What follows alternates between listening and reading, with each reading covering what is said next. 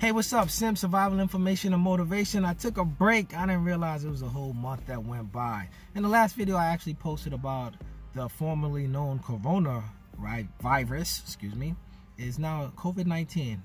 YouTube took it down for whatever reason, but I want to talk about COVID-19 real quickly, and not trying to scare anybody, but it is spreading, and you know, China loves to suppress information. So they said the count is at 2,000 people that died and however many is infected. We could probably guess that it's probably 5 times that, because they don't want everyone to know what's really going on.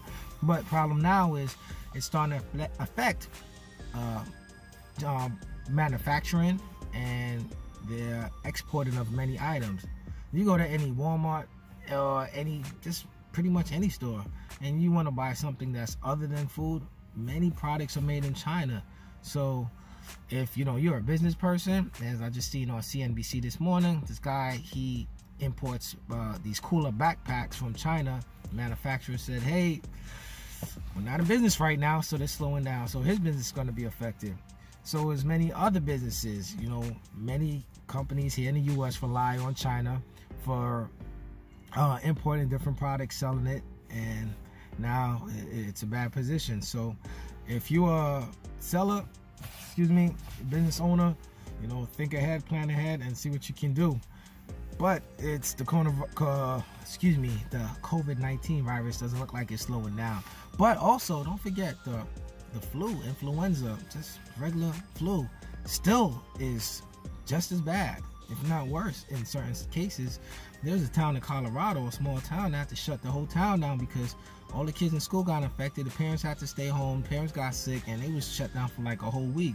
There was a school down here in Virginia that had to shut down because so many kids was getting the virus. It's not just about one particular disease or virus. It happens, it spreads, so be ready and gear up. You know, get your hand sanitizer, get your disinfectant wipes, get your Lysol, if you can still, try to get some type of respirator or a mask. The prices doubled up.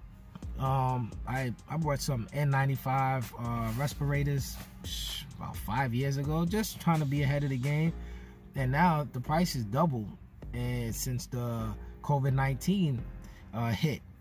So, you know, I'll try to encourage everyone, get it while you can, because just because you want it doesn't mean it's going to be there. And yes, Amazon is great to call, you know, to put that order in and get it the next day, but if they don't have it, you can't get it. So get these real basic items. Just think about survival in the long term, because if it's not a virus, it could be a natural disaster. It could be a storm, it could be a tornado, it could be a flood. I mean, it could be a meteor or the aliens.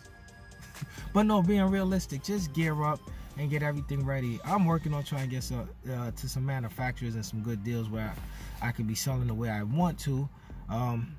But right now, it's a lot going on. But thanks for your support. And in the meantime, pick up one of the Freedom Forever hoodies. And also check mypatriotsupply.com. I also got to order some food for them.